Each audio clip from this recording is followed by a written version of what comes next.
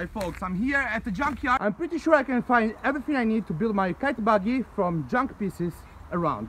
So let's go.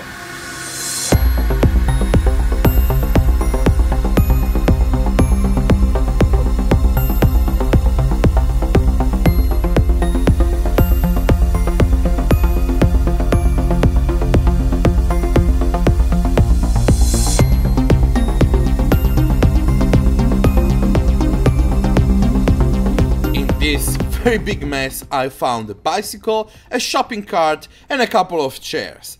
This will be the only components I'm going to use to build my buggy. With a grinder, remove the base from the shopping cart and remove also all 4 wheels from it. Now the frame is much lighter and this will become the main component of my kite buggy. Weld in place on the top, big tube. And now take instead the bicycle, remove the front part of the bicycle and these have to change angle. So it's very simple, cut away this component and weld it in the opposite direction.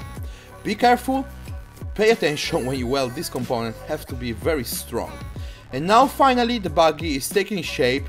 I only need to reinforce the back side of it, so I will insert a stainless steel rod inside, connect 2 wheels on the back and 1 wheel in the front. Now take instead a chair, a seat from an office and secure it where the wheels, the original wheels from the cart were. Now reinforce also the front side using a component from a motorbike. This is very important because this is a very crucial part, have to be very strong. Now let's take something very soft. These are covered from tubes and I can secure them on the side of the seat so I will not hurt myself when I'm inside. 2 pieces from the chair will be the sides of my buggy. This is very important to keep me inside the buggy without falling outside. So after some paint job, let's see how it looks like.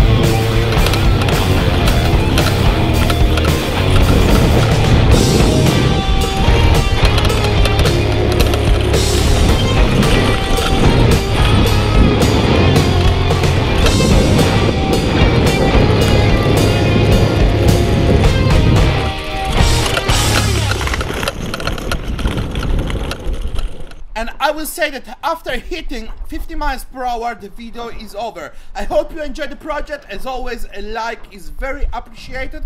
And I leave you with my 2 previous videos. See you next week with another do-it-yourself tutorial. Ciao, ciao.